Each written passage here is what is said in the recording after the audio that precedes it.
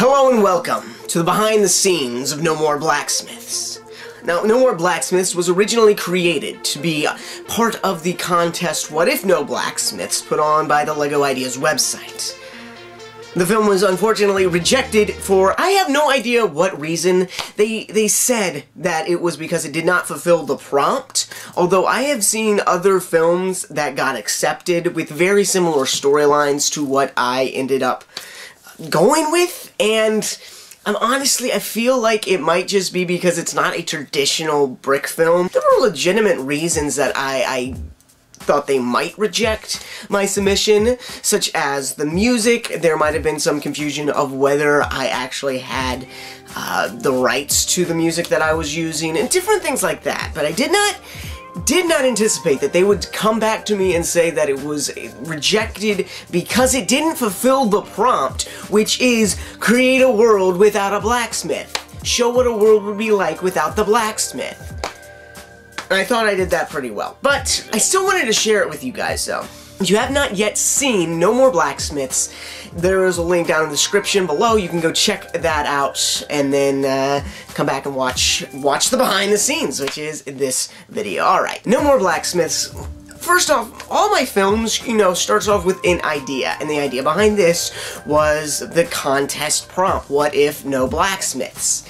And I was tossing around a bunch of different stuff, but I was also watching WandaVision, and I thought, what if that great line that Wanda Maximoff says in some of the comics, no more mutants? What if you had someone says, no more blacksmiths, and then, poof, the existence of the blacksmith, and then the evidence of everything that he has done disappears. And so I decided to run with this. I wrote a short script. It was not even a page long. The contest had this at a 30-second video. I couldn't go more than that. So, wrote a short half-page script. I did, I think, like 2 pages of storyboards just to know what I was doing, and then I got to work building the set. Now, my problem with brick filming right now, and with LEGO in general, is that most of my LEGO collection is in storage right now, unfortunately. I don't have access to it. I have 3 boxes, and so my bricks are very limited in what I'm able to do with them. I built a majority of this set, but also knew I'd probably want to utilize green screen to kind of complete the look. And so I built this small set, I designed the characters, and got everything ready. And then I set it up to start filming.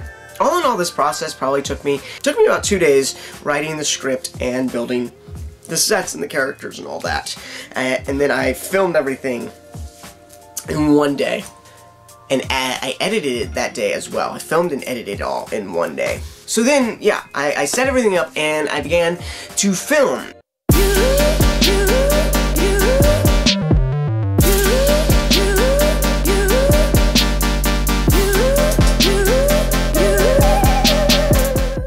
Now, I've not actually done or experimented a lot with green screen before, so I knew I was stretching my technical ability with this. I looked up some tutorials and stuff. The thing is, I've also never done anything since I've switched over to be using DaVinci Resolve as my main editor instead of Premiere, which is what I used to use.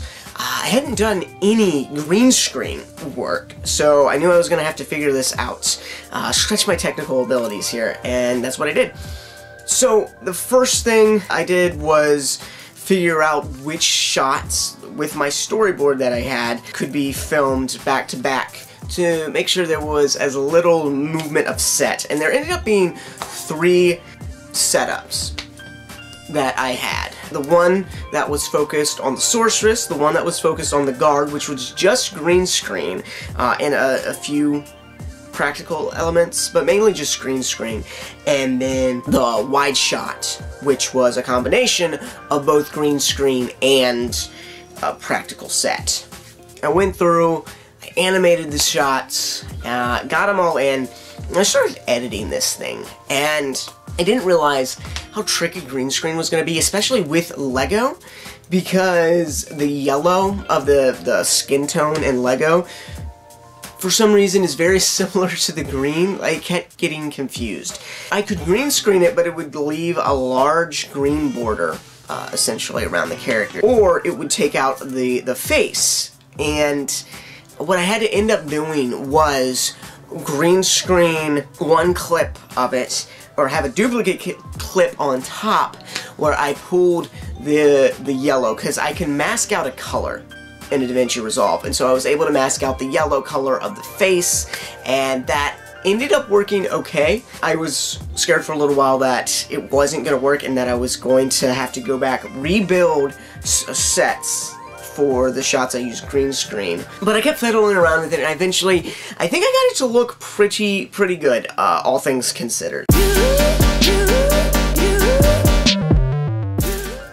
I was happy with how that turned out. Now, the entry that I had into the contest itself was shorter than what I've put up on my channel, than the video I've released to you guys, and it was, not only was it shorter, had an alternate ending where the guard says, "Oh, bricks," instead of the way that I currently have it ending. I mean, it's a LEGO contest, and I wanted to keep it clean for the LEGO contest. That's another thing that I thought possibly they might not like. I don't know why they reject it. It seemed like a really odd, it doesn't fit the theme of No Blacksmith. Then it got on to sound design and music design, which was pretty easy. I tried to search and find those popping sounds,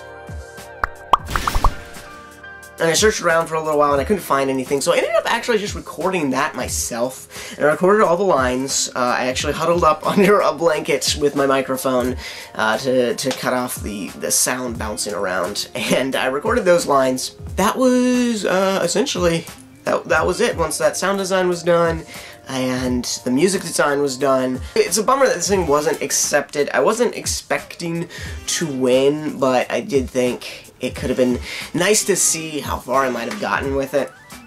Oh well, it is what it is, and it's got me back into the LEGO Ideas site, looking around at some of these cool sets that people are designing. It's really cool stuff on there. Overall, a good time had here. I hope you enjoyed the film and this little behind-the-scenes look at what it took to make No More Blacksmiths. Thanks for watching, guys. Be sure to like, comment, subscribe, ring the notification bell.